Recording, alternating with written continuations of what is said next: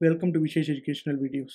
So in this video, I'm explaining a program that is one of the famous program in Python, that is guess the number. Okay, if you're not subscribed to my channel, please subscribe to my channel to get the notification of my new videos. Please click the bell icon. So let me begin the explanation of the program guess the number. So before explaining the program, you should look how the output of this program looks. So see here, so this is the output.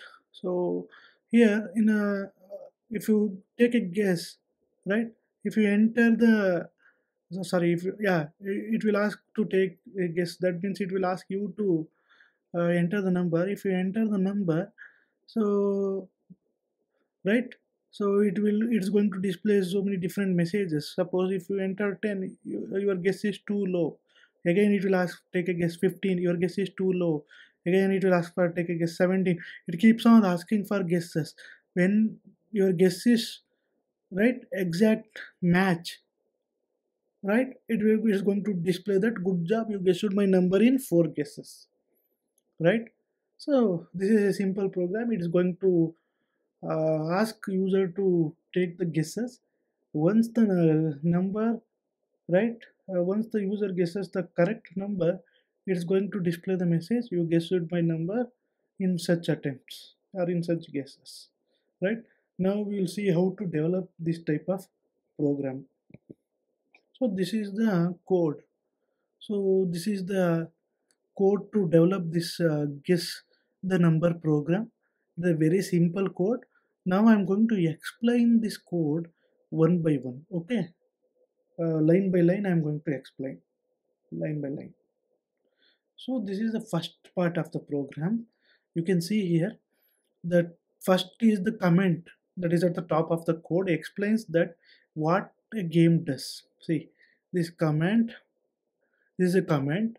So in Python you know that comments are right, to write a comment we use as symbol.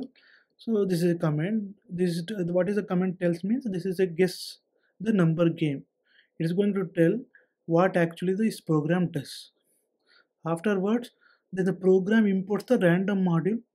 So y means so it can use the random.randit function to generate number for the user to guess. So it is going to generate the random number between the range 1 to 20. After generating any after generating that random number between 1 to 20, right, so the particular the return value of a random integer between 1 to 20 is stored in the variable secret number. So so how it's going to generate that secret number means using a random function. So sorry, yeah, using a random module. In that random module, it is going to use a randit function. So between the range 1 to 20, it's going to select one number randomly, and it's going to right return a value. Sorry, and it's going to store that value in a variable called secret number. So this is the first thing.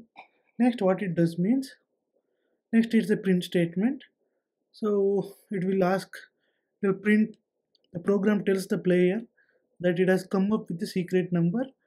How it has come up with the secret number? Using a random module. In that using a randit function, it generated some random number and it's stored in a secret variable secret value.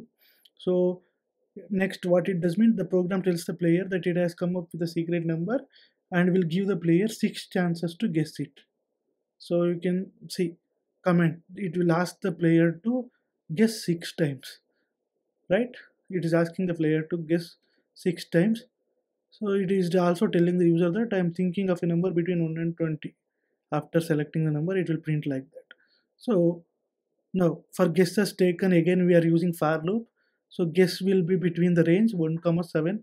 So 1 is the starting number, 7 is the ending number. You know that in for loop last number should not be considered. So the guesses will be obviously from 1 to 6. So print the code that lets the player enter a guess and checks that guess is in for loop, that will loop at most 6 times. You know that I already told you the for loop will take the guess 6 times. The first thing that happens in the loop is that player types in a guess. right? So it will ask the user to it will ask the user to enter the input. You can see here int of input. Why I am using means, in Python whatever the input user is going to type, it will be in the form of text.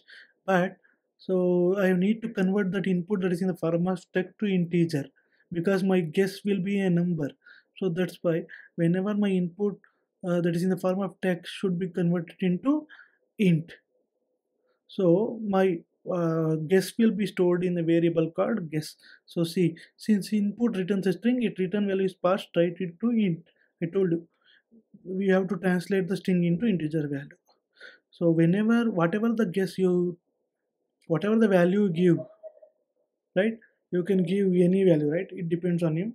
That value will be stored in a variable called guess. Very simple program it is. Okay. Suppose if you have any doubts, please post your doubts in the comment section.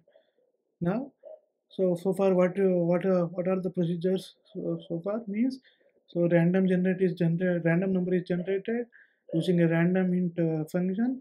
The random number is stored in a secret value variable. Now next it asks for the user to take a guess and enter the number. When a user enter some number, so it will be stored in the variable guess. And how many chances are there for user to guess? There are total 6 chances for user to guess. So for loop we used. Next, so it will check if guess whatever the number you have typed that is lesser than secret number. Obviously secret number it's already randomly generated. It is going to compare that randomly generated number with your guess.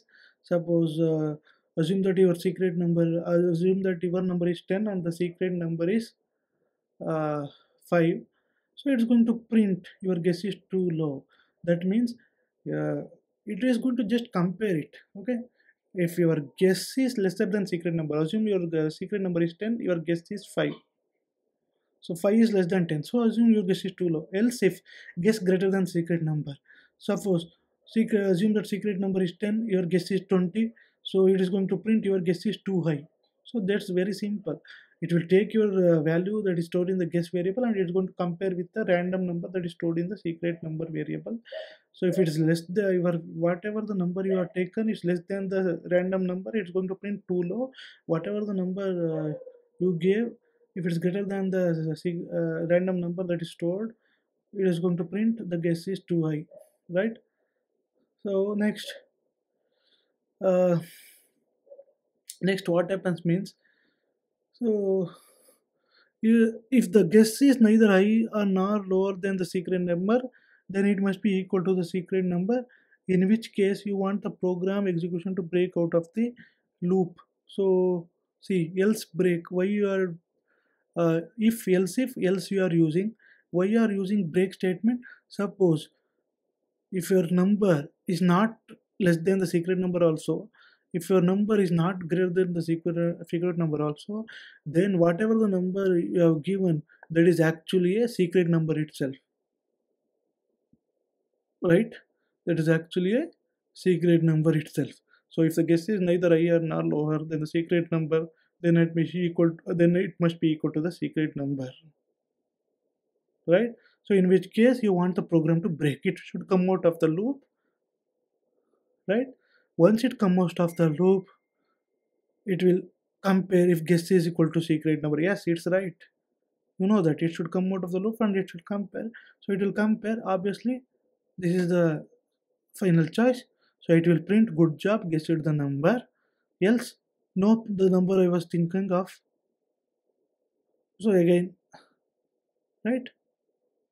So if number is not at all equal, or if number is not right, if the number whatever the number you guess is not equal to secret number, it will print the number I was, nope, this was not the number. Okay, this is a simple explanation of the right guess the number program. So in this statement, see, so this is plus, why I am using this means, see, this is for concatenation. So plus is for what? Concatenation. Okay, so in this the else case, it is going to print the secret number. Here it is going to print the number of guesses taken. For example, see, we will see the output. See, your guess is good job. You guessed my number in 4 guesses. See, good job. You guessed my number in guesses taken. How much? It will be stored here. So 4 guesses. So it is string. Plus is for concatenating the string. See. So that's all, guys. So hope you understood the concept. Suppose if you have any doubts, please post your doubts in the comment section.